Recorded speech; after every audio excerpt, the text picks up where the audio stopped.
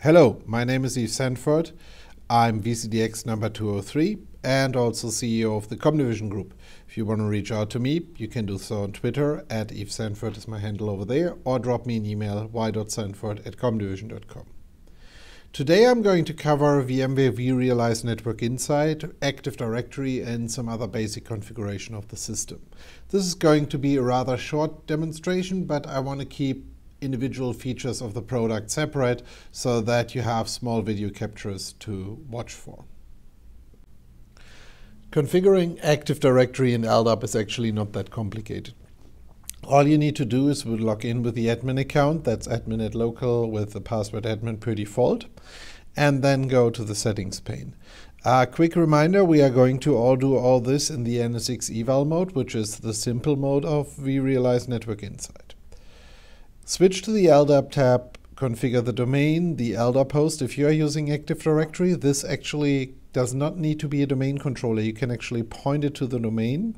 You could also restrict which users would actually get access by default. If you don't restrict it, every user in your AD will have member access.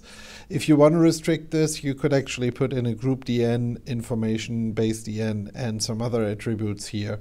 If not, you just actually remove that setting and you're good to go. You also need to add an additional LDAP credential for account validation. I'm going to use the easy way, which you shouldn't do this way. I'm going to pick an admin account for that, but normally you would have an LDAP service account for that.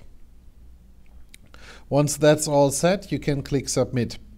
The weird part, what you need to be careful with, is you need to be sure that you first now log in with one of these users, otherwise you can't see that in the user management. So hit Sign Out. And the next thing you are now going to do is I'm going to actually log in with my Active Directory user account.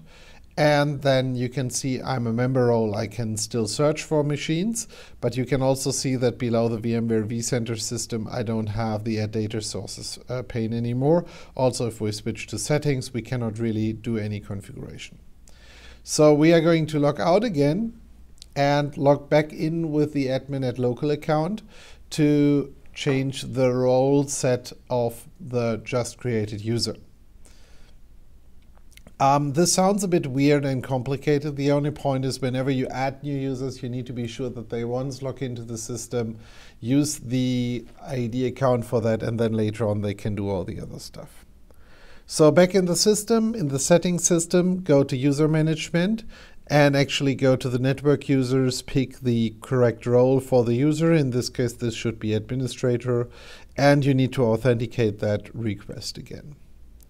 There is an open bug currently. If you click Submit here, you get an invalid object, but you just close the window and everything is fine.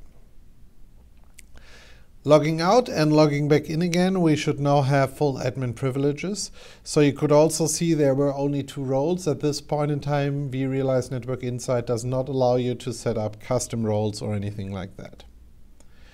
Back into the system, you can see we have the Add Data Source button back. You can still search, but let's quickly go through the other settings in the system before we take a closer look later on in one of the other videos in the features.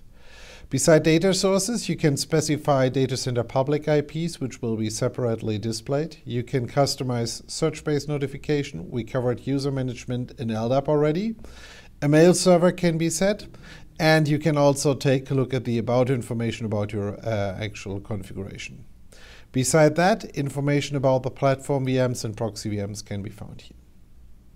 Thanks for watching this really short video on Active Directory and other configuration parameters in VMware vRealize Network Insight.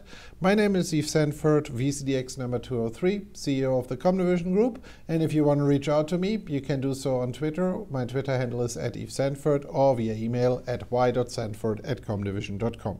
Thanks for watching.